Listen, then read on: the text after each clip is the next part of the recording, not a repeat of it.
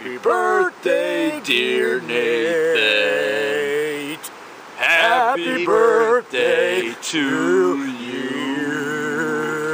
Happy birthday, buddy. Happy birthday. Good days. How does it feel to be 40? Oh, I guess we'll find out tomorrow when we hike out of here. All right. So when it says descend at your own risk, I thought we were talking about that down there and the waterfall, but we actually have to go through this cave to get down.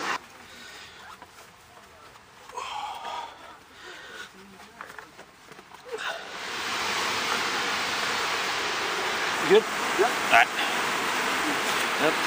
So these are the famous chain stairs that you've seen in the photos. And I think getting here early, it's only 8:30 in the morning, was a good idea. It's not too crowded right now. We've heard of pretty bad lines. All right, let's do it.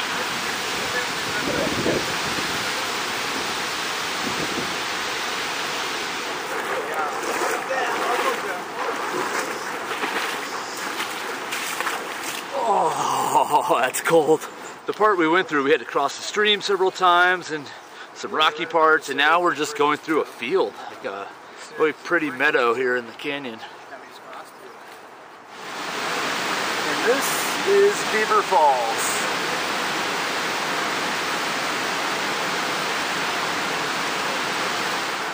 So it's about 12:45 and we are heading back to campsite / Mooney Falls from Beaver Falls, and I can't recommend enough getting there early and getting out of there early, because by about, I don't know, 11:45, that place was packed. Everybody was coming down the ladder, and you could totally tell it's going to take some time to get back up, especially when we get up ahead to the cave.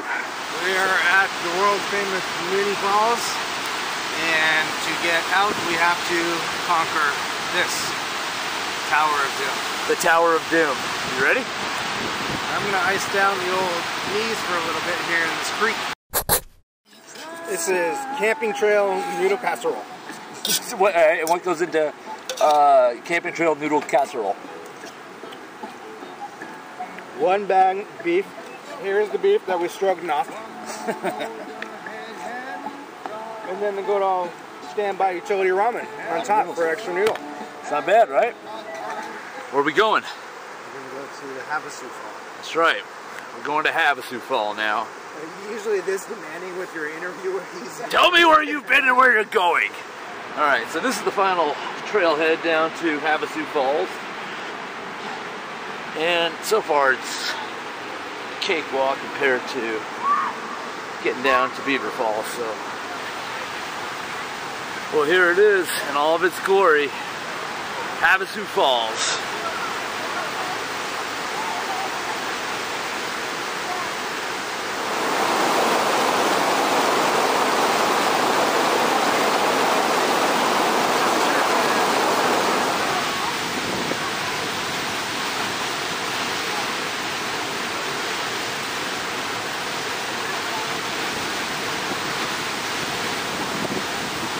This is the fry bread line at 4 p.m. She says she'll be here till 8, and that she has enough fried bread. She said she had plenty. She said she had plenty. This is the line at 4 o'clock for fry bread.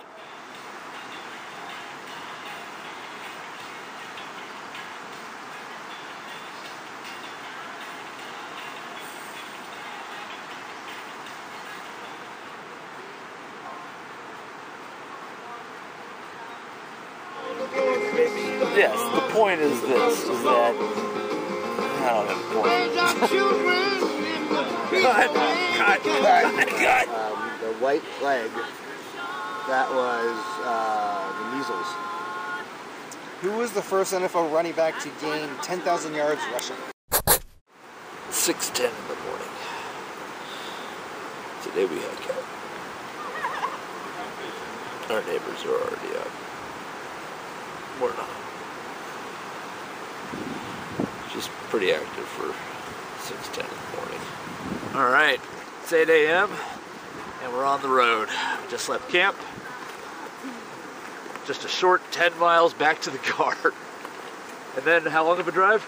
5 hours. 5 hours back to Phoenix. And this is what the entrance of the campground looks like at 8:30 in the morning. All the mules getting loaded up to haul shit back up to the top of the mountain. Hey guys, you're back. Did you come back to see us? Alright. This is kind of incredible. This is the line for the helicopter. And I guess you just have to get here super early. And then it comes in, takes as many people as it can, goes, comes back, and does that for hours and hours and hours. We'll probably beat some of these people to the top. That's incredible. It's 11:35, and we're starting to see the cliffs where we parked at, so we got to get up there. So I reckon we're about another hour and a half from the top. This sucks.